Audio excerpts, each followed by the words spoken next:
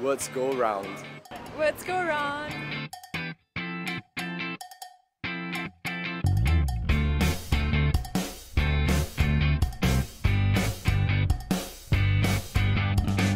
The program was actually quite interesting to have a real-life author in a classroom setting.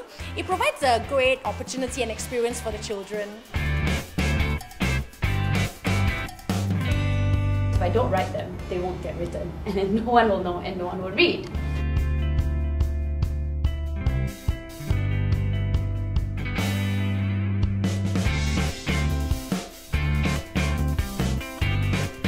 And popping them on the head.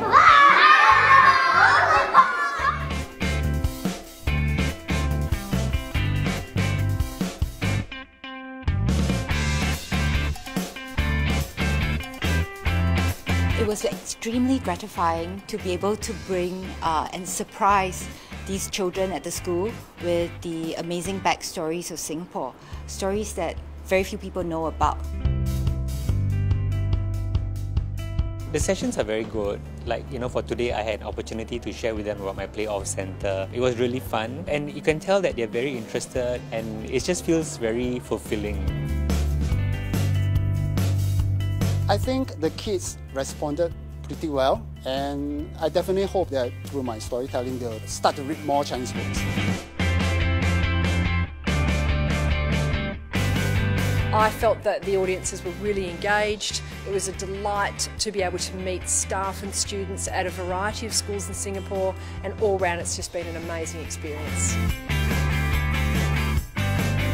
It's very beneficial because it brings them very close to the authors of the books that they're actually reading. It really brings the books that they're reading come alive to them.